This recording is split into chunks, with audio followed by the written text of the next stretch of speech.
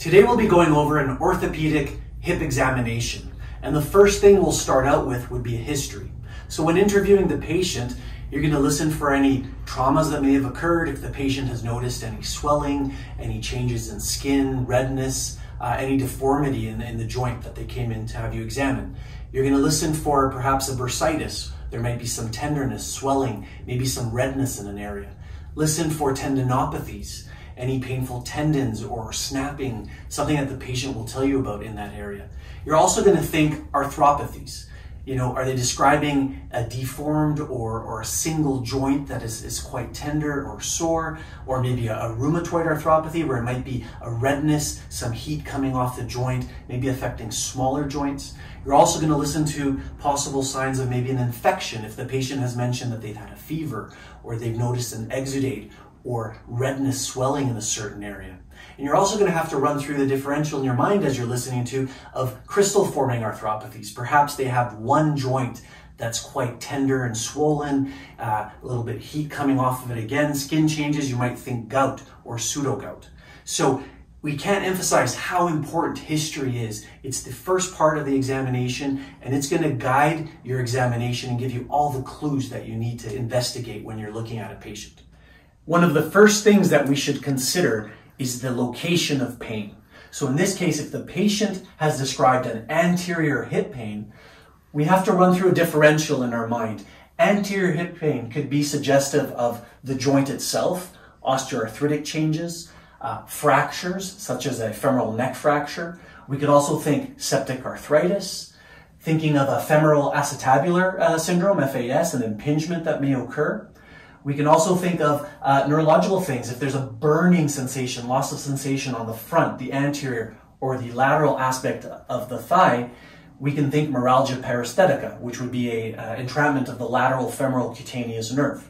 So depending on the location that the patient is pointing to, that's going to start your thought process in terms of what this might be.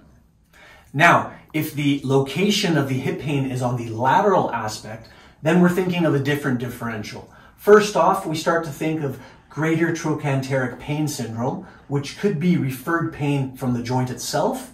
It could be an abductor tendinopathy, or even pain from the internal deep stabilizers of the hip. We could also think of pain right at the greater trochanter as trochanteric bursitis, or if the patient describes a snapping sensation, we could think of external snapping hip syndrome. Now, lastly, if the patient is complaining of posterior hip pain, then we have to think of the lumbar spine itself, the SI joint, or the hip itself as generators of pain. Most commonly in this area, we'll see a lumbar radiculopathy. We may see sacroiliitis, or even a deep gluteal or piriformis syndrome. Next, we'll be looking at a general observation and inspection of the patient. Starting out with the anterior view, we're going to landmark the ASIS, the anterior superior iliac spines on either side. So it'd be here and here. And then we're going to observe looking downwards at the general stance. We're looking at the knees to see if there's a genu valgus perhaps, a knock-kneed position, which would also probably go along with pronated feet. That could be an indication that there may be weak or inhibited gluteal muscles. The opposite, as we look down, if this was more of a bowing out, a genu varus, feet would probably be supinated and higher arches here, pes cavus perhaps, where you'd have a raised longitudinal arch. In that case, we actually may have shortened and contracted gluteal muscles. So looking at the front, we're taking all those things into consideration. Next, we'll observe the posterior view. Here we're using the PSISs as landmarks, so the posterior superior iliac spines. We're looking for the gluteal folds to make sure there's symmetry, the folds at the back of the knees as well. We're also looking to see if there's a hike in the pelvis, if one side's higher, another side lower, which would be indicative of potentially tighter, shorter muscles on one side, weak, inhibited on the opposite side. Any indication of that could lead into any type of imbalance or asymmetries in movement and in function. Lastly, we'll look at a lateral view. And what we're observing here is whether there's an anterior or posterior pelvic tilt. I'm going to use my hand to demonstrate. So an anterior tilt would be the top of the pelvis forward. This would indicate potentially shortened QL or hip flexor muscles. It will increase lumbar lordosis, creating more pressure and compression in the low back. It will also inhibit the gluteal muscles, or is indicative of potentially weakened gluteal muscles that are not countering the hip flexor on the opposite side. Now, if we go the opposite way, this would be a posterior tilt. And as you can see, it flattens out the lumbar spine and the gluteal muscles shorten and contract. Either of these positions can lead to abnormal hip motion and potentially dysfunction. Next would be palpation. From the anterior aspect, we're going to palpate the ASIS on either side. We're always comparing left and right when doing this. Then coming downwards, we're going to find the greater trochanter on either side. And then visually, we're inspecting and palpating as we're going down to the lateral malleoli. If we were to measure, we draw a line from the ASIS all the way down to the lateral malleolus, and we would compare left and right. Next, we'll be palpating from the posterior aspect. First off, we're finding the posterior superior iliac spines on either side, once again comparing left and right, the PSISs. Next, we're moving to the greater trochanters on either side. In the midline here, we'd have the sacrum. Follow that down.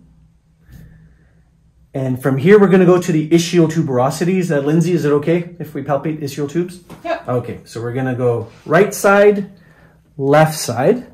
There are the ischial tuberosities. If we use the ischial tuberosity as a landmark and then the sacrum as a landmark, running from the ischial tuberosity to the sacrum would be the sacrotuberous ligament. So we're going to palpate that. Once again, we're checking both sides. So we're palpating here again. And then lastly, if we use the ischial tuberosities as landmarks and the greater trochanters on the external aspect here, midpoint between the two would be the sciatic nerve. So here's the ischial tuberosity, trochanter, midpoint. If we follow it down into the biceps, we could pass, biceps femoris is what I'm trying to say. We'd palpate sciatic nerve, or we could follow it up into the deep gluteal musculature as well. Next, we're moving on to active range of motion and passive range of motion, starting out with hip flexion. The range should be roughly 110 degrees to 120 degrees of flexion. Starting out, you'd want the patient to actively flex the non-symptomatic side. So, for the sake of this video, we'll only be demonstrating one side, but in an actual examination, you'd want to do both and compare the two. So, let's say that Lindsay's suffering from right hip pain. We'll start on the left here. So Lindsay, flex that left hip. There you go. At the end range here, I'm going to apply some overpressure, passively moving it further into flexion. Good. Yeah, and back. So if pain were generated during this movement, we'd have to think of the primary muscles involved. The primary hip flexors would be the iliopsoas, rectus femoris, and sartorius muscles. Pain here could be indicative of a hip flexor tendinopathy, perhaps osteoarthritis, or some type of femoroacetabular impingement. So while performing these, run through that differential diagnosis in your mind. Now let's look at internal and external hip rotation. So Lindsay, first off, we're going to bring the knee into about 90 degrees of flexion and the hip into 90 degrees of flexion. And I want you to create an internal rotation. So your foot will be moving outwards this way. Okay, so go for it there. Great, and I'm going to apply some overpressure here. So any pain or resistance here that might elicit symptoms, we'd be thinking of osteoarthritis of the joint. Now coming back to neutral here, and that would be roughly a range of 30 to 40 degrees of internal rotation would be normal. Now let's go the other way, external rotation. Okay, now I'm going to apply some overpressure again. So here we're looking at about 40 to 60 degrees of external rotation would be normal. And once again, if there's any pain elicited or symptoms elicited, once again, we'd be thinking osteoarthritis or some type of degeneration of the hip. Now, while we're here and Lindsay's in the supine position, this is the position where we can do some hip circumduction. And now what that is bringing that hip into the extreme ranges here. So we're going to come do some hip rotation this way. We're going to bring it back and all the way through. So as you can see, we're getting into those end ranges of hip movement. Now, any discomfort in that position could possibly be suggestive of a labral tear.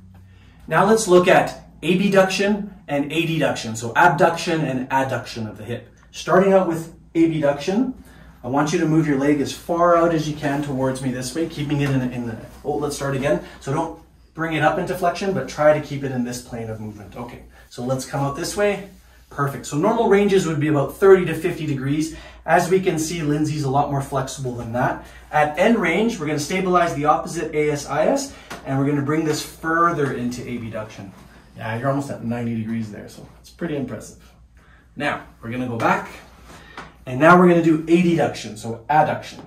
On this one, you want to bring your leg that way. So I'm going to raise this one to get out of the way and bring your leg across. Normal range here would be about 30 degrees. And once again, you're quite flexible, so we're going to bend your knee here. I'm going to stabilize the outside of the leg here, and I'm going to push it further into adduction. Okay, good. Okay, and go back to neutral here and relax. And lastly, we'll examine the active range of motion and passive range of motion of hip extension. So patient is prone. Something that you should consider and that we do in clinic is stabilizing the lumbar spine. You want to make the movement as purely a hip movement as you can without any compensation further up the chain. So Lindsay, you're going to keep the leg straight, and I want you to raise that right leg into extension, hip extension, good. And then I'm going to take it into a little bit further extension. Perfect. Good. Okay. And once again, always compare both sides. Now let's move on to orthopedic tests of the hip. Before I get started, I'd like to mention normally we would perform a straight leg raise as part of this examination, but we're not going to demonstrate that here. If you'd like, we have a video of that already. It's part of our low back examination, and we're going to put a link up in the top right corner. Please click on it and check it out. So the first test we're going to do here if we suspect a hip fracture is the log rolling test. So basically, we're going to create a rolling motion back and forth of the leg, and we're looking to see if there's any pain that's elicited higher up in the hip joint. If we suspect that something may be going on there and this motion of rolling back and forth is painful, we're going to test it by doing a compression test. We're going to gently support the leg, and we're going to hit the bottom of the foot here, trying to compress the leg upwards to elicit a pain response. So we're going to tap a few times. Another way to do this is we would bend the knee, bringing this up, and this time I'm going to tap straight down on the femur this way. Oh, got a patellar reflex there. Okay, so tapping down. And then lastly, we would go to the side of the hip and hit it from a lateral aspect. So we would tap inwards this way. And on each test that we're doing, we're looking to see whether we're eliciting pain at the top of the hip in the joint here. The next test is the FABER test. It's an acronym that stands for flexion, abduction, external rotation. Now this test actually will cover a lot of different potential pathologies. So starting out, you're going to bring the hip into 90 degrees of flexion. You're going to start to abduct and externally rotate, placing this in a figure 4 type position across the opposite leg above the knee. I'm going to stabilize the opposite ASIS, and I'm pushing down on the knee here. Now, what we'd like to see in a negative test is that the knee drops below or is in line with the opposite knee. If it's above that point, this would be considered a positive test. But just because it's a positive test, you still have to do some investigating. You have to find out where the discomfort is, because this is a test for the sacroiliac joint, also the hip joint, and the surrounding soft tissue structures. So there could be a lot of different pain generators. So this is the FABER test. Now the next test is the Thomas test. This test is primarily done to check for an iliopsoas contracture or primary hip flexor contracture. Before you start, you want to observe and palpate with your hands and see if there's a hyperlordosis. So if the patient were quite lordotic in this region here, that would be one indication that the hip flexors are already shortened and contracted. What we're going to have Lindsay do here is you're going to take this leg and bring that hip way up into flexion, grab your knee with your hands and pull it in as tight as you can. And you're looking to see if there's any strain or symptoms on the opposite side. And specifically, as we can see here, Lindsay's actually quite good, but let's say that this hip flexor were contracted on this side, you would see the leg come up. So patient is pulling up the knee opposite to the side that's being tested. So that is the Thomas test. Now, while we're in the supine position, let's do a piriformis muscle assessment. If you're suspecting piriformis syndrome or deep gluteal syndrome, this is how you would check for it. We'd start off with a straight leg test. So we're going to bring this up like a straight leg test to about 90 degrees. Now, if the symptoms are localized and primarily in the gluteal region, to test that piriformis, we're going to bend the knee, bring the leg into a little bit of adduction and further flexion. So as we do this, we're pulling that piriformis and we're stretching it, and it's going to compress into the sciatic nerve, eliciting a localized pain there, reproducing the patient's symptoms. Good. So that would be a test to do for any suspicion of piriformis syndrome. Now let's look at the Trendelenburg test. And this test is primarily examining the gluteus medius muscle. So you start out with your patient facing away from you, standing. You're going to get them to stand on one leg. So Lindsay, I want you to hike this right leg up to about 90 degrees. Perfect. Now, in Lindsay's case, she's strong. There are no issues. But what a positive test would look like, if there were a problem on this left side, the right side would dip down. And this would be indicative of some type of gluteal medius pathology. And there's a number of things that can occur here, whether it's inhibited, weakened, or if there's a muscle tear. So this would be a positive Trendelenburg on that left side. Now that concludes a basic hip orthopedic examination. What we would do in practice is combine that examination with a lumbar spine orthopedic examination, as well as a lower extremity neurological examination. As we know, hip pathology or hip pain can actually originate elsewhere. So you want to make sure it's not a radiculopathy or something that's being referred from higher up in the chain. So if you're interested in checking out our videos, please check out our physical examination playlist. Thank you for watching, and we'll see you soon.